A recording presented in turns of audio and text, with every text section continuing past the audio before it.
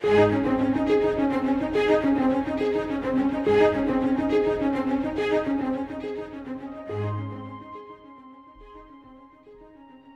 is no substitute for the preaching and teaching of God's Word. Each weekday on Enjoying the Journey, Scott Pauley leads us in a brief study of Scripture. Today, on the Weekend Pulpit, we are happy to share a full-length Bible message given through Scott's pulpit ministry. These messages were recorded live in a local church or gospel event in recent days. It is our prayer that the message will be a help to you today.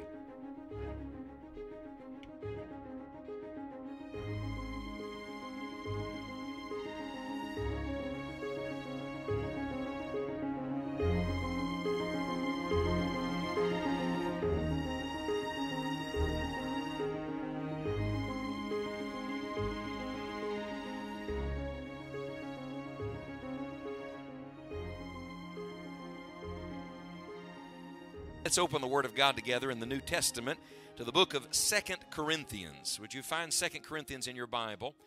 You know, when I study 1st and 2nd Corinthians, I'm always struck by the fact that God did so many amazing things in a church that was so deeply carnal. And yet, the shocking thing is not just that the Lord did that for them, but hallelujah, the Lord does that for us. God did not put the letters of 1st and 2nd Corinthians in the Bible to show you their fleshliness. He put them in the Bible to show you your fleshliness. Isn't it easy to spot somebody else's sin? I mean, I'm telling you now, I can spot your sin at 100 yards and tell you all about it.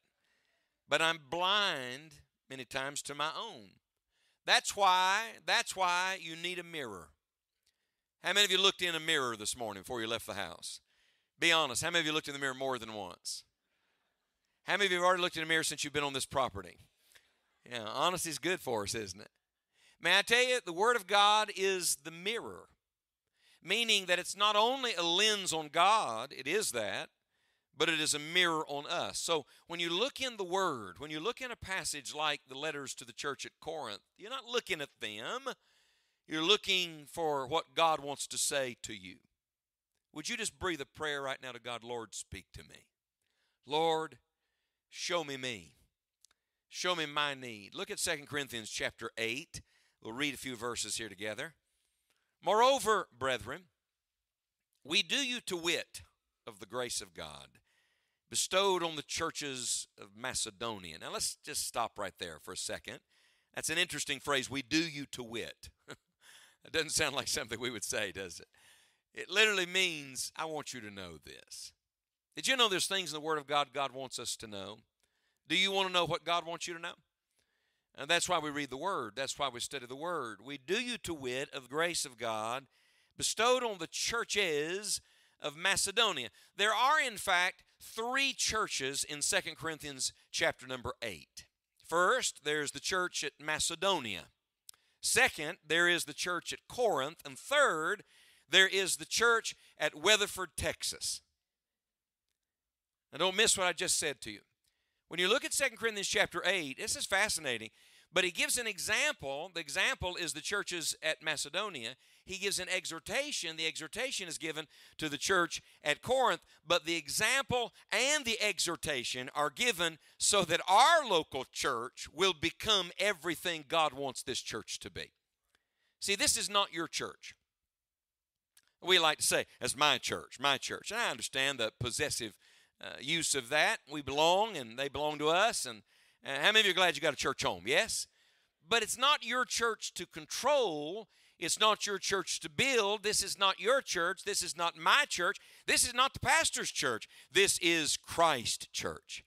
He's building his church, and he knows exactly what he wants his church to look like, and that's why these individual churches in the New Testament are shown to us, so there'll be models, sometimes negative, don't do this, sometimes positive, do this, but the Lord says this is what they want the church to look like. Keep reading, look at verse number 2. How that in a great trial of affliction, the abundance of their joy and their deep poverty abounded under the riches of their liberality. Let me just ask you a question. If you only read the first part of that, wouldn't you think those poor, pitiful people, These sound like the most miserable saps that ever lived. Look at it. A great trial of affliction. Look at the next phrase. The abundance of their joy. How about this one? Their deep poverty. Sounds pretty bad, doesn't it? No, keep reading. Paul Harvey said, here's the rest of the story. Abounded under the riches of their liberality. I love this. Dr. Robertson used to say, 2 men behind prison bars, one looked at the mud, the other the stars. So, on one hand, you got reality, and the reality is that life is difficult, problems. Did you know everybody's having a hard time with something? Everybody you meet is having a hard time with something.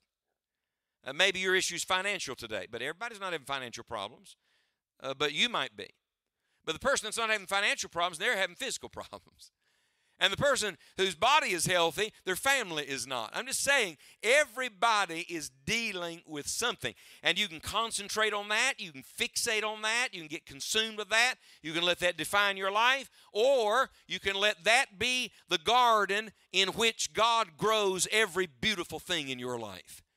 You can let that issue be the wedge between you and God, or you can let it be the prod that drives you to God.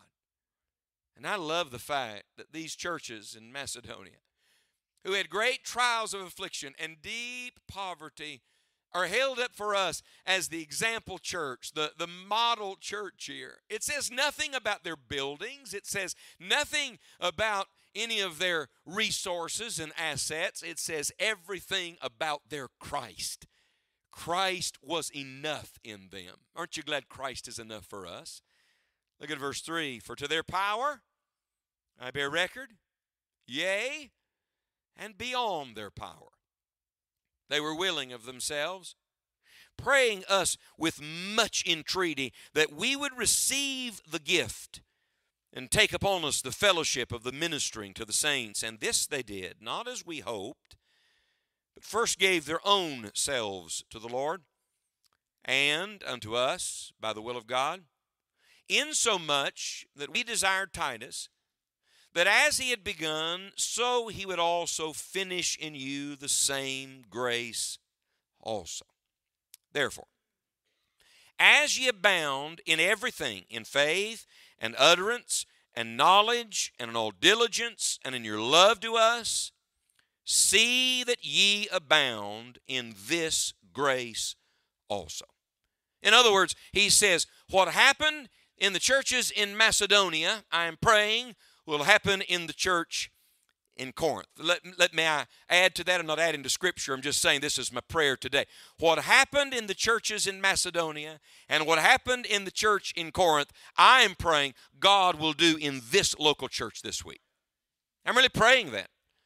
I'm praying that the Spirit of God will take the truth of the Word of God and awaken something in the heart and soul of this church that literally will change our lives and change this world and make a lasting difference for all eternity. And look, we're not just having another meeting.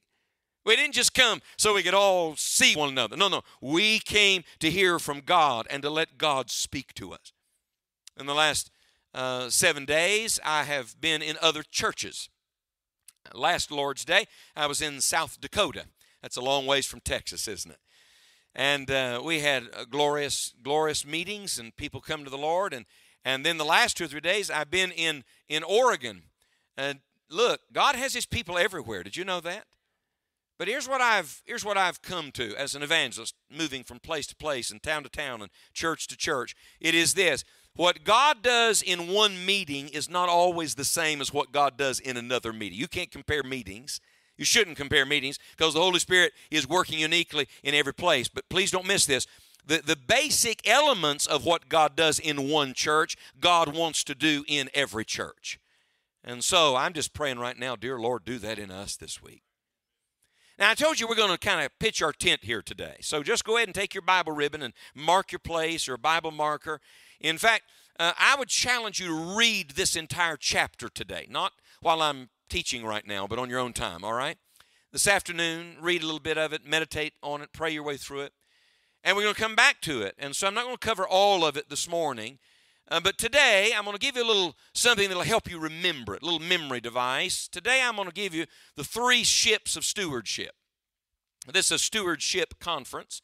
Somebody says, what does that mean? I hope when the day's done, you'll know exactly what that means.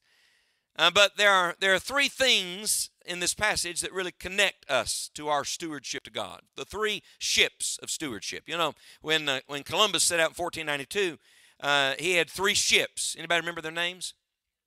What are they? The Nina, the Pinta, and the Santa Maria. This is an educated audience. That's very good. When the first colonists set out from London in about 1606, was it? Somewhere in there, and they set out from London on their way to the New World. They had 3 ships. Anybody remember their names? I heard somebody say the Discovery was one of them. Yeah.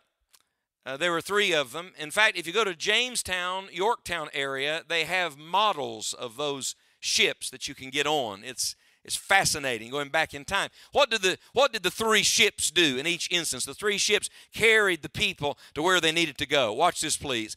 These 3 ships I'm going to give you today will convey the truth of stewardship to us. But if we get on board, little children, if we board them and follow the Lord's pattern for us, they're going to take us where we need to go. So let's start with 1, just 1 in the Bible study hour. I want you to write this down. Let's mark it in our Bible. It's found in verse 4. When I stop, you say the next word. Praying us with much entreaty that we would receive the gift and take upon us the, what's that word, church? So circle the word fellowship in verse number 4. And it's not just any fellowship. It is the fellowship of the ministering to the saints. When I say fellowship around a Baptist church, immediately everybody thinks we're getting ready to have food. Isn't that right? Because you can't have fellowship without food. Or in a church service, somebody says, we'll have our fellowship time. What that means is everybody's going to walk around, pat each other on the back, and shake hands and say, our God bless you, and nice to see you, and glad you came. And that's good. Nothing wrong with that in a church service. But I just want you to know that fellowship is bigger than shaking hands, and it is much more than just having a meal together. Fellowship in Scripture is heart level. It's what we have in common in Christ. And I want to talk to you for a few moments about the fellowship of stewardship. Because I think this is very important. Stewardship is a very personal thing, right? It's an individual thing. I'm accountable to God. I'm answerable to the Lord. But you must not forget that our stewardship is in the context of a local New Testament church. That we belong, don't miss this, we belong to something bigger than ourselves. Did you know you can get selfish even about your Christianity? That's ironic, isn't it?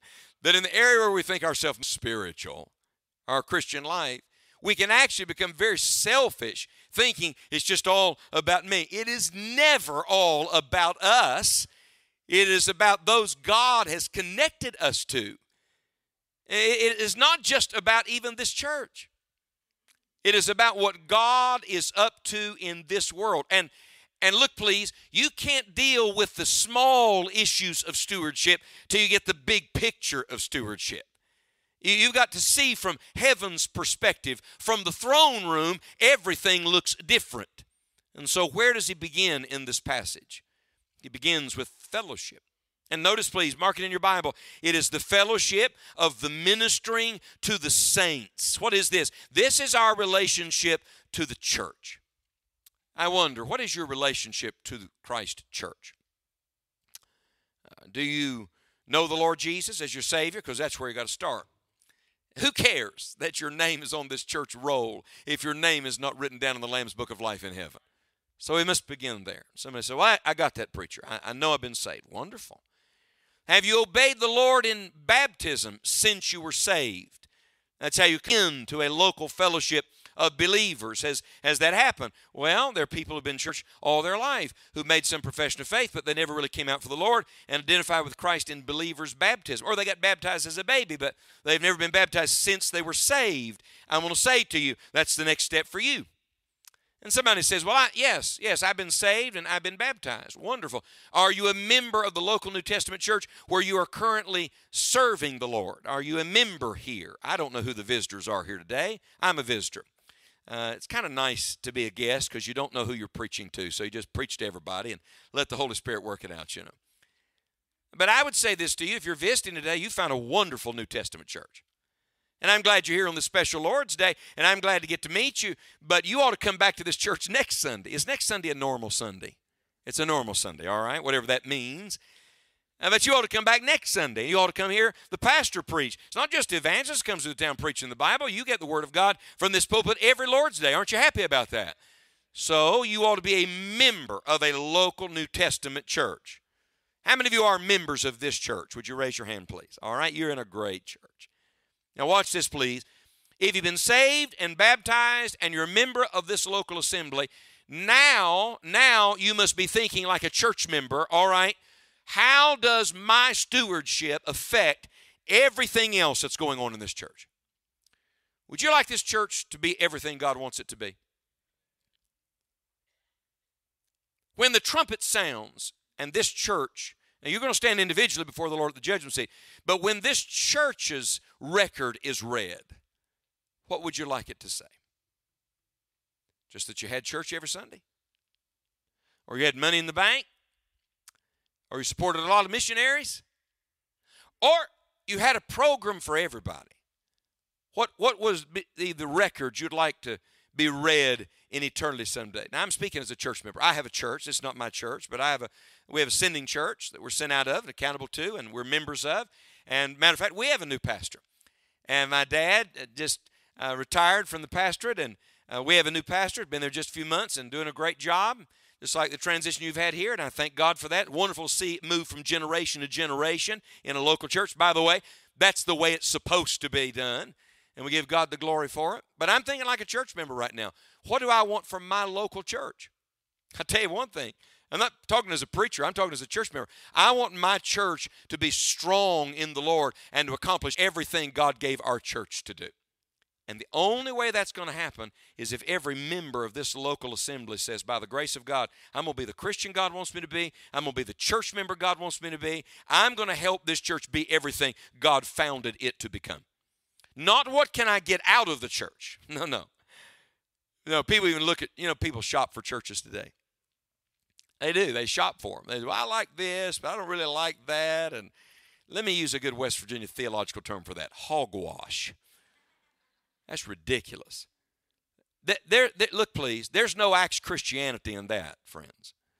When we start shopping for churches, what we can get out of it, what we like, what we don't like, we've missed the whole point. I remind you again, this is the Lord's church. And we ought to come to it saying, Lord, help me, help this church be everything God wants it to be. It is the fellowship of our stewardship. Let me show you a few things. Let's start in verse number 1. Moreover, what's the first way he addresses them in chapter 8? What does he call them? Brethren. Write this down. Number 1, if you want to understand the fellowship of stewardship, first, you have to understand that we are members of the same family. This is family. It's one of the reasons I'm giving this particular portion in this Bible study hour, because by and large, the people that come to Sunday school, it's the church family. It's the heart and soul of the church. I know who I'm talking to this morning, and I want to say to you, stewardship is family business. My wife is here. We have 3 children. Oh, by the way, we have our first grandchild since I was with you last.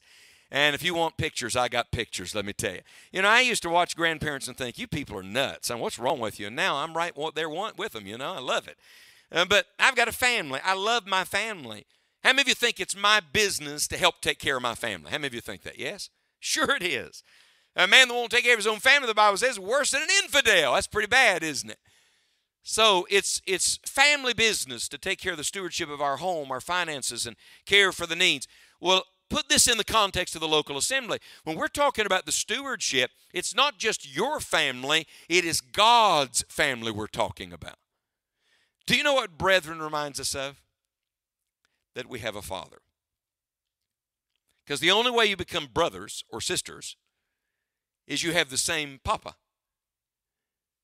I come to churches every week, many times places I don't know. I know some people here, but the last few days, a week ago, I was in a place I didn't know anybody. And I love it. Somebody said, isn't that weird? No, not really. I love it. Because I show up, get off an airplane, don't know anybody, and in about 30 minutes, I feel right at home. Somebody said, how's that possible? Different culture, talk different food, different, yeah. You know what? We have Jesus in common. We are members of the same family. We have the same wonderful Heavenly Father. And by the way, we're going to spend eternity together, so we ought to get used to it now. Like we're all going to a big family reunion. Did you know that? It's at the Father's house. We're going to be there very shortly. A meal like you've never seen being prepared for us. An eternal home we're going to be in. But don't miss this. You're a part of the family of God now, not just when you go to heaven. And God is your Father, and you're a part of something bigger than yourself. By the way, James reminds us that every good and every perfect gift comes down from above. From where, church? From the Father of lights, in whom is no variableness, neither shadow of turning. When you remember and remind yourself that every good thing you have is because your Heavenly Father, your perfect Father gave it to you, it will change your whole perspective on the stewardship of life. You and I are members of the same family, and we're fellow heirs with Him. See, everybody thinks when you come to stewardship conference, the preacher's just going to talk about money, money, money. Isn't that right? That's what people think. The interesting thing is, it's the next chapter that's the money chapter, chapter 9. I'm not going to preach on it this week. The pastor can preach on it. I'm not going to preach on the money chapter. No, I'm preaching on the motive chapter. I'm preaching on the chapter before the chapter. Because if you're going to do the right thing with your money, you need to start by doing the right thing with the eternal riches you have in Christ Jesus. Adrian Rogers said, find out how rich you are, add up everything money cannot buy and death cannot take away. That's pretty good, isn't it? See, the true riches is not what you have in the bank account and not what you spend every week. The true riches is what you have from your Heavenly Father because of the perfect Son, Jesus Christ, as a member of the family of God. This is the fellowship of our stewardship. Then there's a second thing. Come down to verse number 2. How that in a great trial of affliction, the abundance of their joy and their deep poverty abounded under the riches of their liberality. So we move from the family in verse number 1 to the fight in verse number 2. And for the record, we're not fighting with each other. We're fighting the devil, fighting the world, fighting the flesh, fighting difficult circumstances. Write this down. Here's our fellowship. We're members of the same family. And number 2, we are soldiers in the same fight. There's spiritual warfare going on. Let's just take a survey. May I take a quick survey of this church? How many of you have any conflict, any problem, any burden, any struggle, any concern right now? Would you raise your hand, please? Hold it up big and high, big and high. And the people whose hands aren't raised, they're still asleep, so wake them up, all right? Man that is born a woman is a few days and what? Full of it, full of trouble. That's life. But it's not just human life. Spiritually, the nearer you get to God and the closer you get to God's purpose for you, the more pushback you're going to deal with. I have found in traveling that in meetings where the Lord's really going to do something, I fight the devil. Can't explain it to you, but and sometimes I struggle with myself, but that's spiritual warfare too, you see. Because everything God ordains, Satan opposes. But don't miss this. We don't serve God after it gets better. We serve the Lord in the middle of all of that. That's what shows the divine provision. Would you write this statement down? Everybody write this statement down, would you please? Don't let your need rob you of your ministry. Did you know there are some people who will never minister to anybody else because all they can see is their own need? This is fascinating to me. But the Macedonian churches had great need, great affliction, and great poverty, but they didn't let that stop them. In fact, in the midst of that need, what did they do? They sent money to the church at Corinth. They sent money to the Apostle Paul's gospel advance work. That's fascinating to me. If you wait till it gets better to serve Jesus, you will never serve Jesus. So frankly, some of us need to stop talking about how bad it is, how tough we have it, how difficult life is. I call them Eeyore Christians. I meet them everywhere I go. Everybody remember Eeyore? We're really getting spiritual now, aren't we? Everything bad, everything on the down note.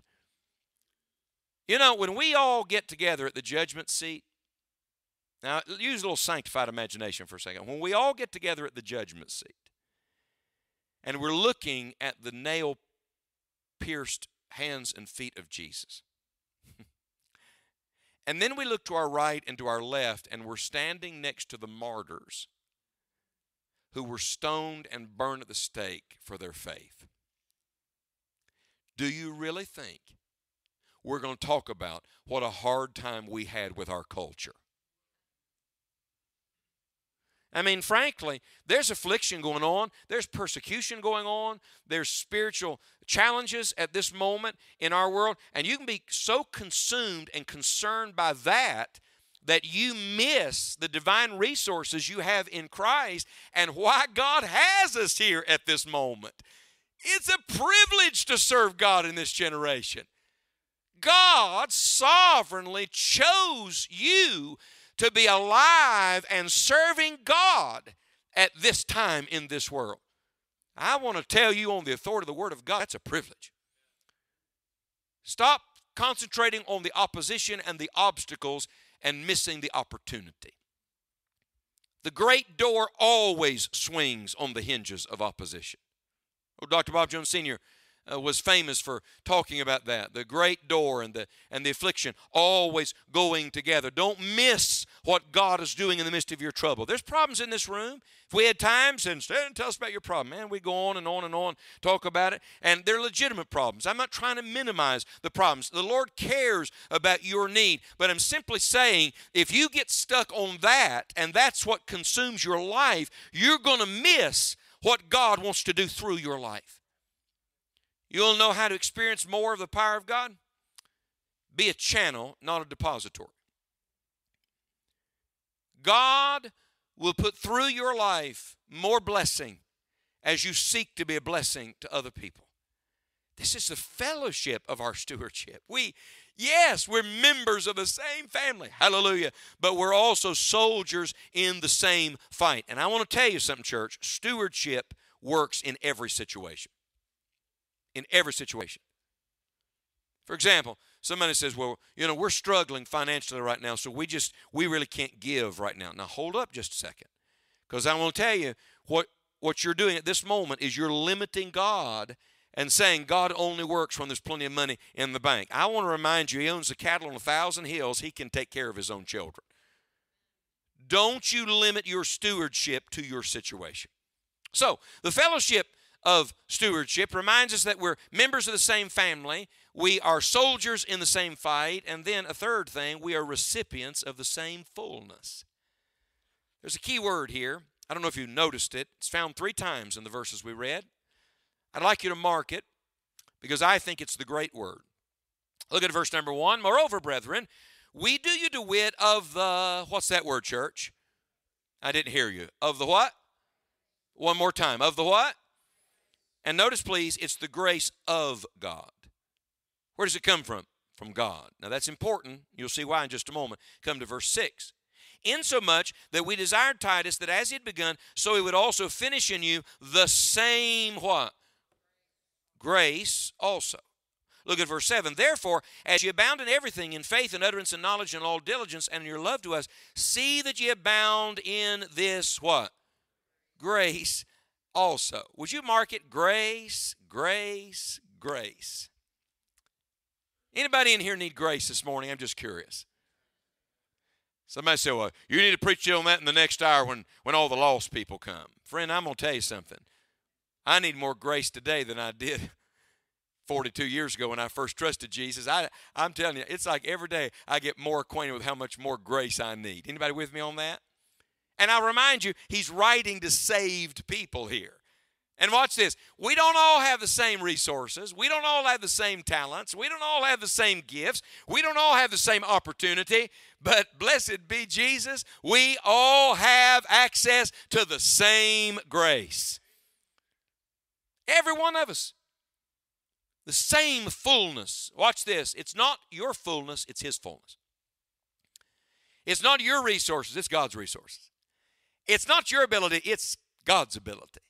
Matter of fact, let me show you this. Would you go back up, please, to verse number 1? Let me just show you a few things. he says it's the grace of God. You should mark that, the grace of God. Did you know the word used here for grace literally comes from the root word for joy and gladness? That's interesting to me. Because when I think grace, sometimes I get this mental picture like, well, I'm just trying to get through. No, this is an abundant grace. This is a joyful grace. This is the gladness of God. Sounds almost like where he said God loves a cheerful giver, doesn't it? So, this grace is deeper than what you see. It goes all the way to the heart. Then, look at verse number 2. This grace goes further than what you have. Because the Bible says they had deep poverty. It's not about us. It's about the Lord. Now, look at verse number 3. Did you notice this when we read it earlier? They not only gave to their power, they gave, mark this, beyond their power. May I ask, how do you give beyond your ability to give? It's God's ability. How do you give beyond your power? Somebody said, that's not possible. Not naturally, but supernaturally it is. To give beyond your power is to let God give through you. To live beyond your level of means that you're depending on the Lord to supply. And so this grace is deeper than what you see and further than what you have. And then this grace is bigger than just what you say. Because as you come down through the passage, he talks about their knowledge. Look at verse number 7. He said, you've got faith, and you've got utterance, and you've got knowledge, and you've got diligence. And that sounds like a pretty good list, doesn't it? But he says, I want you to experience the grace of God in this way. You know what I've discovered? That spiritual gifts are not the same as spiritual people. Now listen to me very carefully. You may have some spiritual gift. You can sing, you can preach, you can teach, you can play an instrument, you can administrate, you can lead. That's a spiritual gift. But just because a person is operating in a spiritual gift God gave them does not mean they're a spiritual person. In fact, I think sometimes we're using God's spiritual gifts, but we're not really letting the Holy Spirit use us like He wants to, because we're depending on what we can do instead of on what God can do. I'm going to tell you what this church needs this week. A fresh dose of the grace of God. Because if we get a glimpse of the grace of God and the greatness of God, it'll take care of the stewardship. You know, that's something I've learned in travel. I don't have to preach on everything. Whew, that's a relief. I don't have to call everything by name. I don't have time to address everything. I don't even know every need in this room. And if I did know it, I couldn't address it or fix it. But here's what I know. If I can point us to the Lord and we all have a fresh experience of the grace of our mighty God and remember what we're part of, that truth will meet the deepest needs in every one of our lives. This is the fellowship of our stewardship. Matthew Henry said, the biggest talkers are not always the best doers. And sometimes we got the utterance down, don't we? We got the utterance. How many of you have been around church a while? We all know the religious cliches. We all know them. Let's just get real and transparent for a moment. We all know where to say our amens and God bless yous and praying for you, brother. And we all know the religious cliches. I'm asking, where are you at in your own inner man with your own experience of the grace of God? And knowledge, brother, do we have knowledge? I mean, when you stick around church like this for several decades, you get a head full of it. You know who the most arrogant people in most churches are? People that win Bible trivia every time they play. Because they know that already. And especially you come to a stewardship conference and a preacher announces a text and somebody says, we know that chapter already. Well, good. Congratulations. Knowing and doing are two different things. Hearers and doers are two different things. Look, not anything new this week, but dear God, give us something fresh. A fresh experience of the grace of God, a deepened understanding of the truth of the Lord. Knowledge puffs up. You can have a head full of knowledge and a notebook full of sermon notes and a heart empty of the grace of God. And I'll tell you what we need. We need this whole fellowship right here, this whole fellowship, to experience in a fresh way the grace of Almighty God and say, you know what? We're a part of something great. We are members of the same family. We're soldiers in the same fight, and we're recipients of the same fullness. And if God will help us, we want to be better stewards of the manifold grace of God. We're all connected to each other, and we all have a contribution to make. Amen, church? Let's end with one verse, and it's not here. Go over with me to the end of your New Testament, to 1 Peter chapter 4 for just a minute. We'll compare Scripture with Scripture, and we'll use this verse like our exclamation point on our study, all right? I love this. Connect this in your thinking to what Paul wrote to the church at Corinth. Look at 1 Peter chapter 4. It's an amazing passage. I wish I had time to study the whole passage. Verse 8, he talks about giving, showing charity. Verse 9, he talks about hospitality without grudging. But here's what's behind it all. Look at verse 10. As every man, does your Bible say every man? As every man hath received the gift. Whew. I just want to pause and say, Lord, thank you for the gift. The unspeakable gift through Jesus. What is this? It's the grace of God. As every man hath received the gift, even so, minister the same one to another. That sounds like the fellowship to me. As good stewards of the manifold grace of God. I love that word manifold. The many-faceted sides of the grace of God. Look at a diamond with all of its cuts and angles, reflecting light in 1,000 different directions. You know what that is? That's the grace of God. Reflecting God's goodness and mercy and glory in 1,000 different ways. Oh, blessed be our God who has shown us His manifold grace. And we're stewards of that. And where does it begin? It begins right here in our fellowship.